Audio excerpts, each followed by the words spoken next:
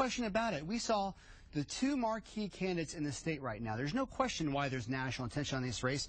Both candidates came with their game face. They came ready to win. And I think really on issue by issue by issue, you get to see the contrast in the real winner, New Hampshire voters tonight, I think. All right. Well, both of them jumped off the stage tonight feeling pretty good. One of them went into the spin room. That would be Scott Brown. Jeanne Shaheen opted not to take questions from reporters.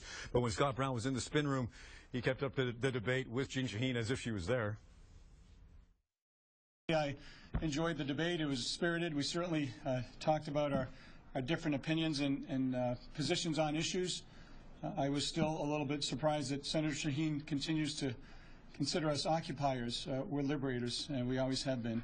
I found it was an insult not only to me, but any other person who served in our military.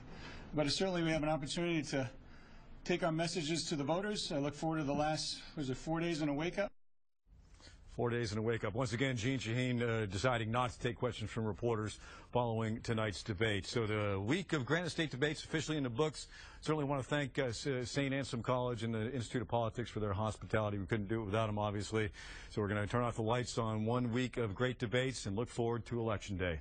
Now reporting live, I'm Josh McKelvin. Let's send it back to you guys in the studio.